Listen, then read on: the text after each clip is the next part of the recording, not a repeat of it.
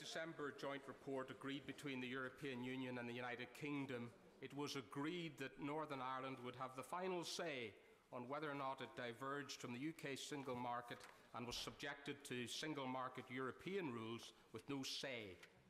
Why has the Prime Minister deleted all reference to that in the withdrawal agreement? Did she push the delete button? Can I say to the right honourable gentleman, of course he's absolutely right about the December joint report. The issue of what the process is would be within the United Kingdom to look at this issue of regulations is a matter that will be a matter for this United Kingdom to determine both our parliamentary rules, our parliamentary decisions on that, and indeed the Stormont lock that was expressed in the December joint report. Of course, as the right honourable gentleman will always also know, the lock that was in the December joint report referred to a decision being taken by the Northern Ireland Executive and Northern Ireland Assembly, which sadly we do not have in place today.